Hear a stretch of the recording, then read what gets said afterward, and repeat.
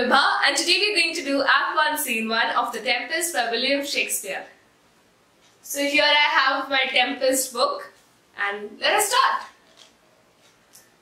So let me give a short summary which is given here in the book. Act 1, Scene 1. In a violent storm, the sailors are resting with masts and sails to control their ship, whose passengers, the King of Naples, and his courtiers are adding to the confusion of the tempest. So let me give some really short points but important points to know what is going to come in this scene. So the play opens with a shipwreck. The passengers are distinguished personalities. They include Alonso. So these are the characters, main characters. Alonso, the King of Naples. Sebastian, his brother. Antonio, the usurping Duke of Milan. Ferdinand, Alonso's son. And Gonzalo, an honest old counselor. So now let me tell you where the scene takes place. So the scene takes place in the middle of a shipwreck on the sea. So it starts with a tempestuous noise of thunder and lightning heard. Enter a shipmaster and a boatswain. So this tempestuous noise of thunder and lightning, it is a technical device. So these are called a technical device, and it is necessary to bring in the magic of Prospero, to make one feel as if he or she is in the situation itself.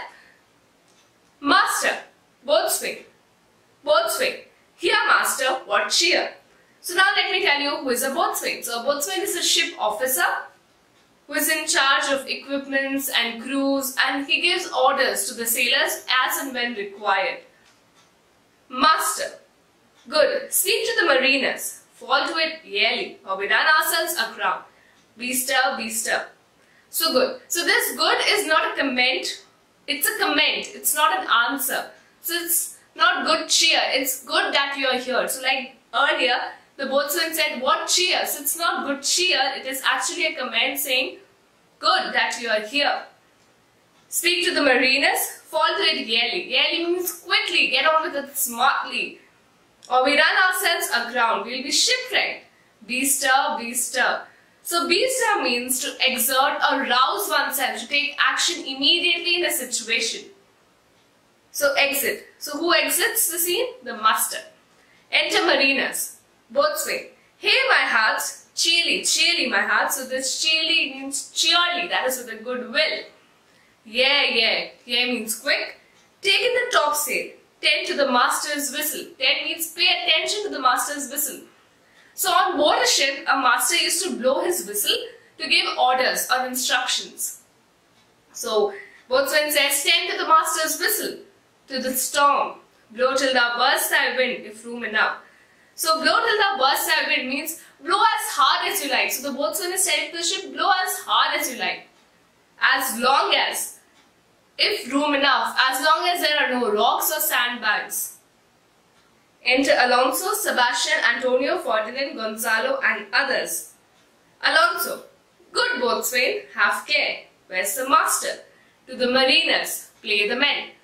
So Alonso, the King of Naples, is telling to the boatswain, good, have care, be careful.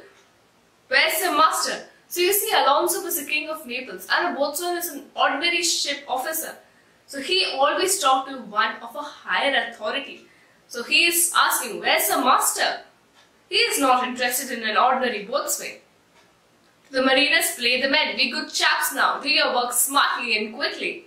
Boatswain, I pray now keep below. Now boatswain is in such a dire situation. So he's telling, please, keep to your cabins. Don't disturb us. Antonio, where is the master? Boatswain. So this is, the usual pronunciation of boatswain is actually boatswain. So he says boatswain. Boatswain, do you not hear him? You mar our labour. Keep your cabins. You do assist the storm. So the boatswain is irritated. He is doing his work and there are people coming in and telling him, where's the master? And where is the master? And he said, do you not hear him? Can't you hear his whistle? You mar our labour. You're disturbing us in our work. Keep your cabins. You're assisting the storm. The storm is causing so much trouble. So are you. Gonzalo, nay, good, be patient. So as you see, Gonzalo is an honest old counselor. He's trying to maintain peace. He's saying, nay, good, be patient. Now, the boatswain says, when the sea is. So he says, I'll be patient when the sea is patient. Hence, what cares these rowers for the name of king? To cave in silence, trouble us not. So rowers are riotous, that is, roaring winds and waters, so they don't care about the king. So why should I? I'll be patient when the sea is patient. Now, don't disturb us. Gonzalo. Good, yet remember whom thou hast aboard. So he's telling, that's good, that's a good attitude, but you should remember whom you hast aboard. You're carrying the king of Naples. Boatswain. None that I love more than myself. So it's a really touchy remark by the boatswain. He says, there is no one on board whom I love more than myself. If I save myself, you all will be saved. And now you're disturbing me. So I won't be able to carry on my work of saving myself. So you are risking your life as well. You are a counselor. If you can command these elements to silence and work the peace of the present, we'll not hand the rope more. Use your authority. So he's telling, you're a counselor. Command these elements to silence. Tell these roaring winds and waters to be silent. If you cannot, if you can, then we'll not hand the rope more. That is, we'll not do any more work with sails and masts. If you cannot, then you have to keep silent, go to your cabin and not trouble us. He's telling you, use your authority. You have the authority, you're a counselor. Command these elements as well.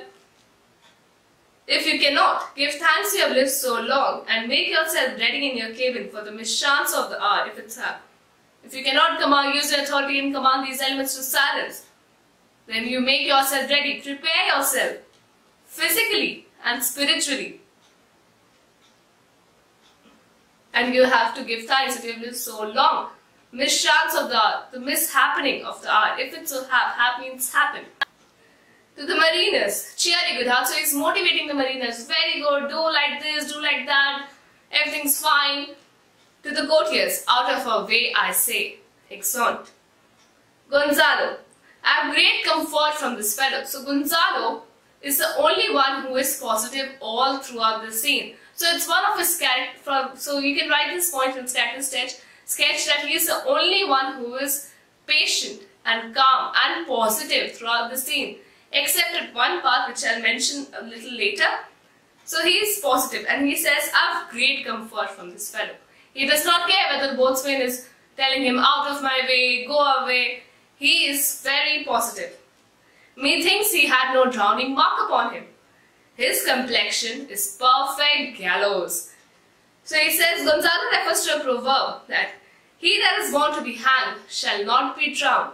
So Gonzalo says, I have great comfort from this boatswain. He has no drowning mark upon him. His complexion, that is the attitude and the characteristic are seen in the face. It shows that he'll be hanged, he'll not be drowned.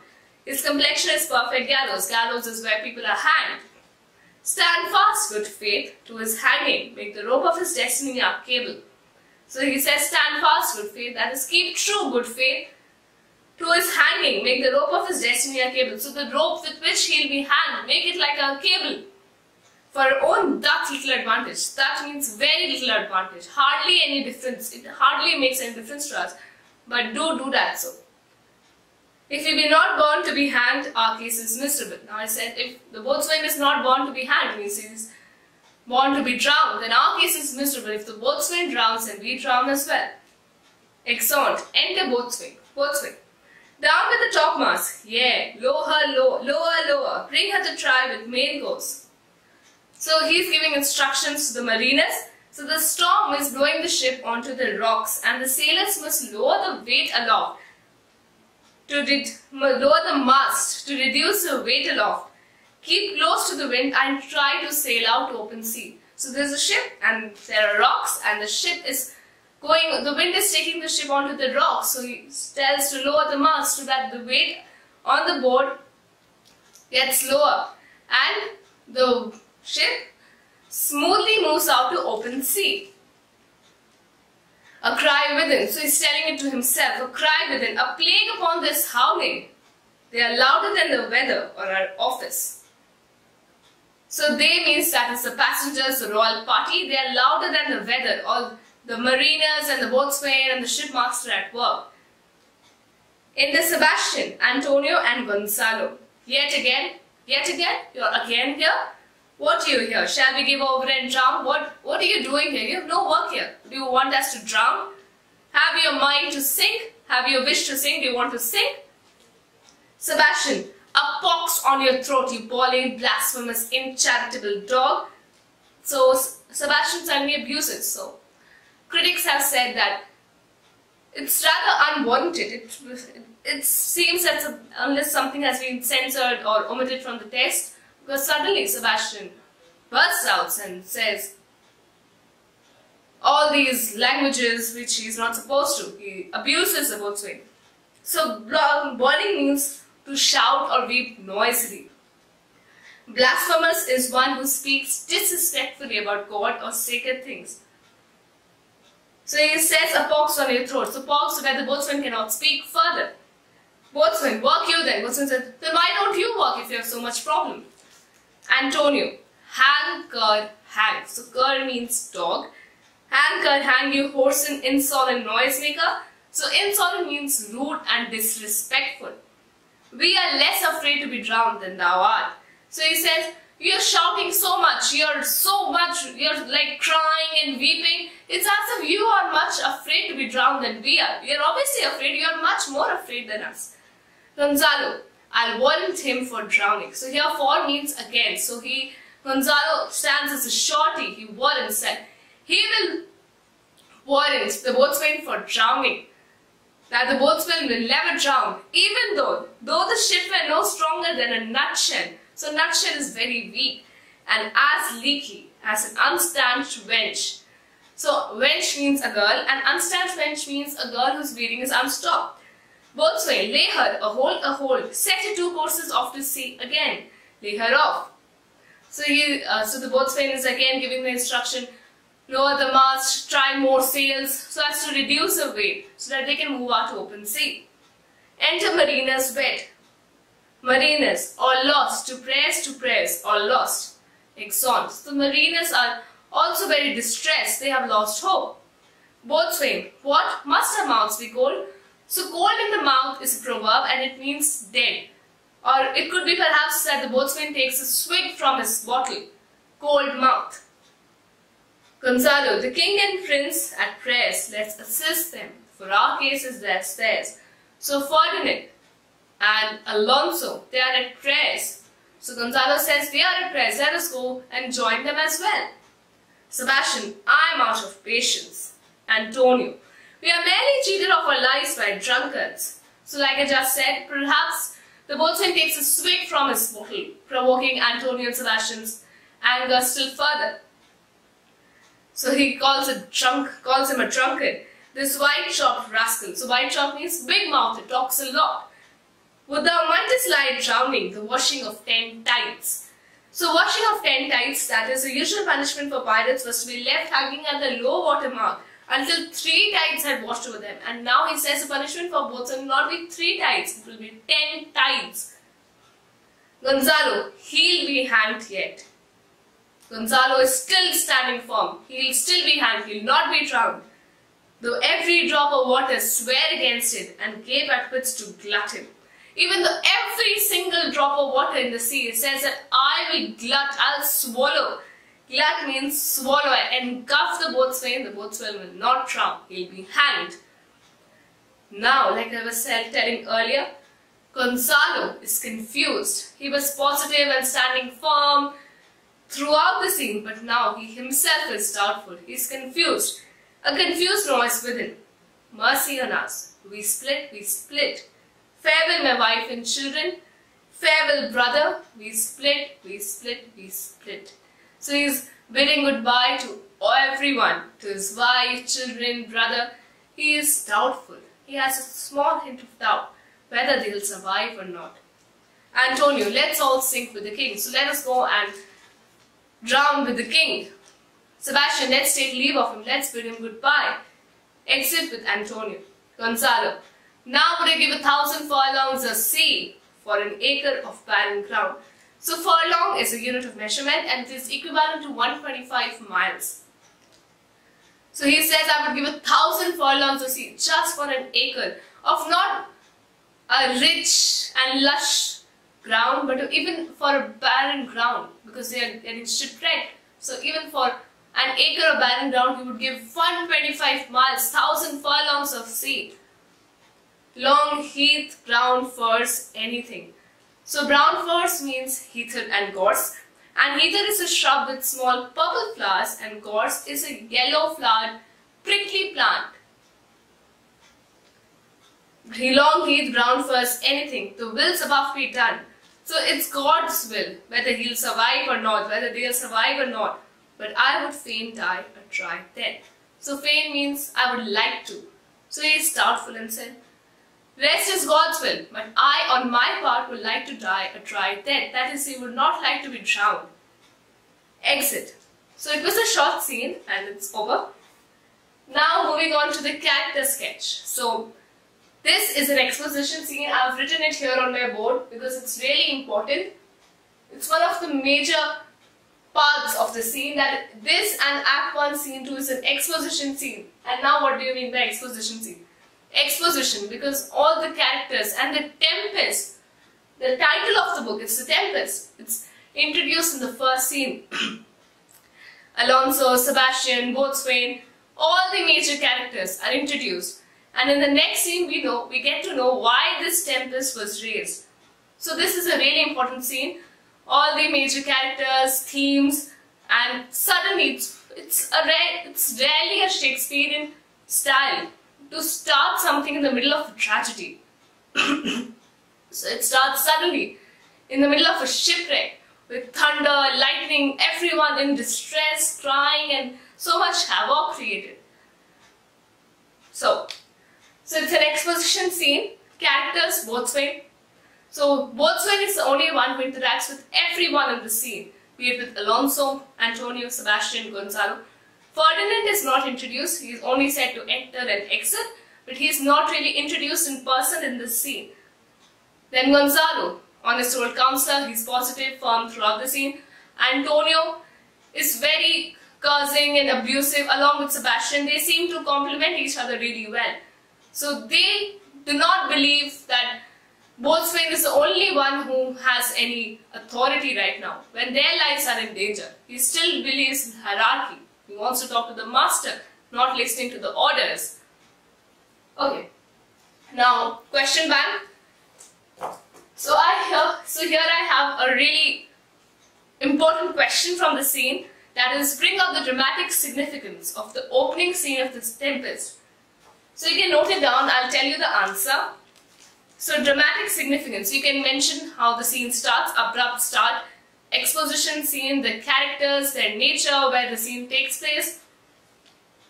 And this is a very good line, you can note it down. Act 1 Scene 1, the first scene is realistic, creating out of nothing the full force of a storm at sea and the confusion of a ship in distress. There's so much confusion, there's so much distress. It seems really realistic with the help of those technical devices. Stage directions call for thunder and lightning, and the clipped economy. Clipped economy means scarce resources which are pressed in the masts, sails of the prose generates instant urgency. So much orders, blow till the birds have enough, yeah, be stir, quick. Tell us about the urgency of the scene. Fall to it really, a master of opening scenes. Shakespeare follows his own instructions. The Tempest begins in the middle of a crisis, and the catastrophe is achieved in fewer than 100 lines. But the final throes of a sinking ship are only a small part of the play's achievement.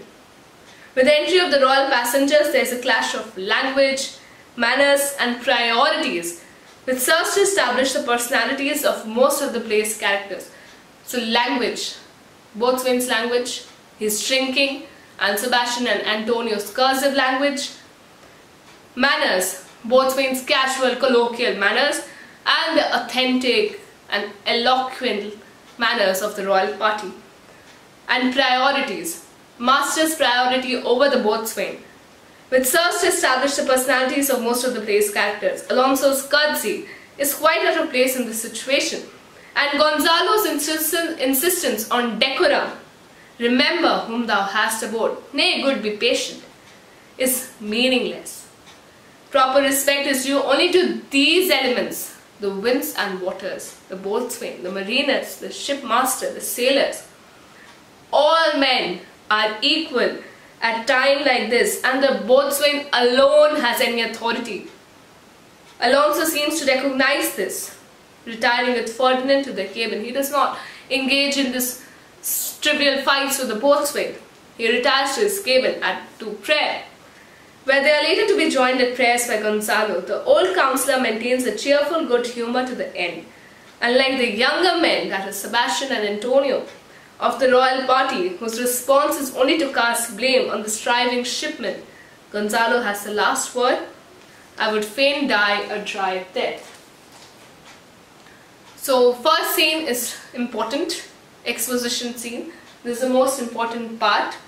And now if you want any more videos on any other chapters, please mention the comment section below and I will try to make it happen.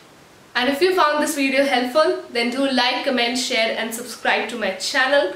Thank you so much. Bye.